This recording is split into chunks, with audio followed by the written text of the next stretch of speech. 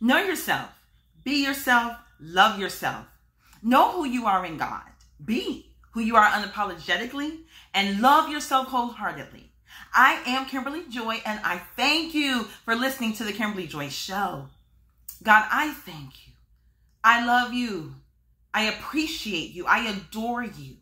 I thank you for your love, for your goodness, for your peace, for your joy. I thank you for your faithfulness. Hallelujah. I thank you for your divine protection, for your divine provision. Hallelujah. Oh God, I thank you for being everything that I need and want, and then some. God, you are amazing. There is no one like you. And so I have nothing else to say but thank you. Thank you, God. Thank you, Jesus. Thank you, Holy Spirit. Hallelujah. Please join us for our 2023 Sons and Daughters Conference, Friday, September 8th through Sunday, September 10th. And this is a free event for everyone. And the theme for this year's conference is There's a Storm Coming, taken from Proverbs chapter 3, verses 25 and 26. Friday, September 8th at 7 p.m., our speaker will be Apostle Stephen Bell of Alabama. Saturday, September 9th at 6 p.m., our speaker will be our assistant pastor, Apostle Benita Florence. Then Sunday, September 10th at 10 a.m. will be Apostle Ricky Baker, also from Alabama. The conference will take place at Power and Faith Ministries, 8120 Hamilton Avenue in Mount Healthy, Ohio, 45231 in the Hilltop Plaza. Another free event I want to invite you to. Seniors in Action present Wall Prayer Breakthrough. This special program will be on Saturday, September 16th at 5 p.m. with our very own First Lady Pastor Jerry Banks as the speaker. And again, it will be held at Power and Faith Ministries, 8120 Hamilton Avenue in Mount Healthy. Question: what does it mean to be faithful? Now, I posted this question on social media just to see what people would say, and I got several responses, and I'll just list a few. One person said to be faithful is trusting God and loving Him through our circumstances. Another person said trust and loyalty. A third person said being loyal and not moved by situations or people. Now, I like the way this next person said it. Walk your talk. If you say it, do it. That's what God does. Amen. And then finally, doing what you say you're going to do, no matter how much temptation comes at you. Now, that's good. According to the dictionary, faithful is remaining loyal and steadfast. And I like this particular definition because of the word remaining. Remaining meaning still existing, ongoing, continual. In other words, to truly be faithful is to remain devoted, to stay the course. You don't stop when it gets hard. You don't stop when you get tired, but you keep going to the end, if there is an end. When Jesus lived here on earth as a man, He showed us everything we needed to know, how we are to live, including how to be faithful. Philippians chapter 2, verses 6 through 8 say this, and this is the Message translation. Christ Jesus had equal status with God, but didn't think so much of Himself that He had to cling to the advantages of that status no matter what. Not at all. When the time came, He set aside the privileges of deity and took on the status of a slave and became human. Having become human, He stayed human. It was an incredibly humbling process. He didn't claim special privileges. Instead, He lived a selfless, obedient life and then died a selfless, obedient death.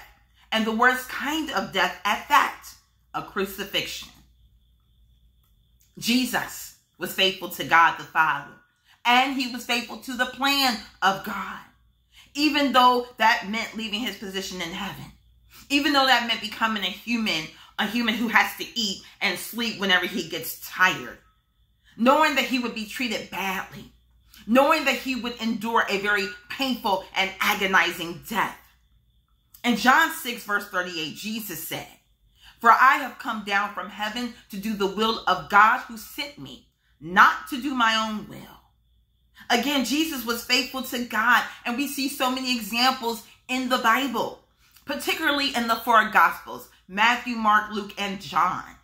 Jesus was faithful to God even when it was uncomfortable to his flesh, because again, remember, he lived as a man.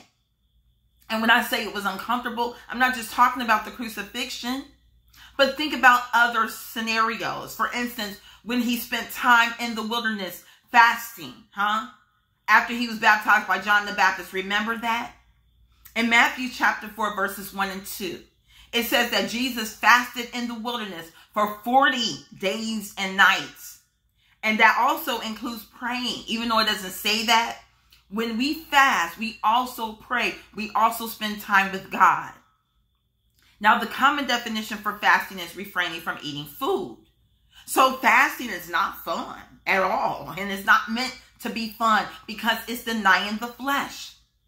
Hebrews 4, verse 15 says, when Jesus lived on earth, he was tempted in the same ways we are tempted, but he never sinned. So while Jesus was spending time with God in the wilderness, he became hungry. The scripture tells us that. That's why Matthew 4, verse 3 says that the devil tempted him to turn some stones into bread. But because of Jesus' faithfulness, because of his unwavering devotion, he said no to the temptation. And then in verse 4, Jesus said, "Man shall not live by bread alone, but by every word that proceeds from the mouth of God." Hallelujah. In other words, Jesus was saying, this is about God. This is about God's word. This is about God's commandments. This is not about pleasing my fleshly desires. Because Jesus was faithful to God, even through the moments of discomfort, many people were set free through his ministry here on earth. And many are still being set free today. And that includes me. And if you have accepted Jesus as your Lord and Savior, that includes you. So that means that you can stand with me right now and say, thank you, Jesus, for your faithfulness. I want to thank you for listening to today's broadcast. Now, if you are ready to accept Jesus as your personal Lord and Savior and experience his faithfulness, please pray this prayer. Dear Jesus, I believe you died on the cross for my sins. I believe you were buried in the tomb. But I believe 3 days later you rose up with all power in your hands. Jesus, please forgive me for my sins. Come into my life. Hallelujah. Hallelujah. Hallelujah. And save me, Jesus. Heal me, Jesus. Deliver me, Jesus. And I will serve you forever. I thank you, Lord. I am now saved. Now, I do encourage you to attend a good Bible-believing church. You are welcome to visit us, Power and Faith Ministries with Apostle Ron and Pastor Jerry Banks. Again, we are located at 8120 Hamilton Avenue in Mount Healthy in the Hilltop Plaza. Sunday service 10 a.m. Wednesday Bible study 7 p.m. To contact me, please email the Kimberly Joy Show at gmail.com or call 513-417-0097. You may follow the Kimberly Joy Show on Facebook, Instagram, and YouTube. You may donate to the Kimberly Joy Show on Cash App, Venmo, or PayPal. My personal motto is know yourself, be yourself, love yourself. And now here is Yolanda Adams singing Always Nest.